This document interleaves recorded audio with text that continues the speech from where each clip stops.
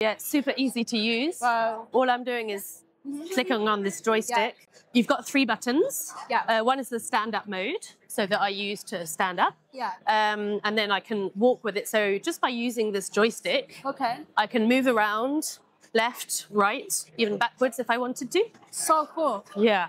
And then there's 2 different speeds. So this is kind of the faster speed, which you would normally use. But they've also got a smaller speed to do little steps, to do little adjustments. And then what they also have is this mode, which is called the free mode. Yeah. So I just press on that. And with using the joystick, I can lean to one side, lean to the other, and then even kind of bend down. If I wanted to get a bag or something, I'd just Very cool. grab it.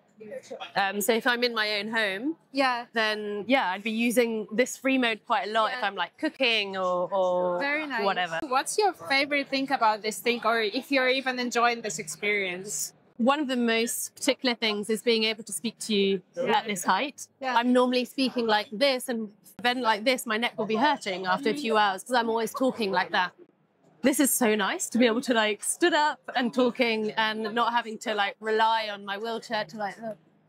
So that's really nice. And then just to be able to stretch my legs. Yeah. I'm always obviously sat down because I can't stand up at all. So just being able to move my legs and stretch them out physically, it relieves quite a bit of tension that I have in my body. Yeah. And so that's really helpful, yeah. You seem to be like a very positive in terms of trying out different technologies, embracing it. So how do you see the future of this technology? Will it be lighter? Will it be more mobile? Will it be more agile? Exactly. For the moment, it does change lives, and since you're able to stand up.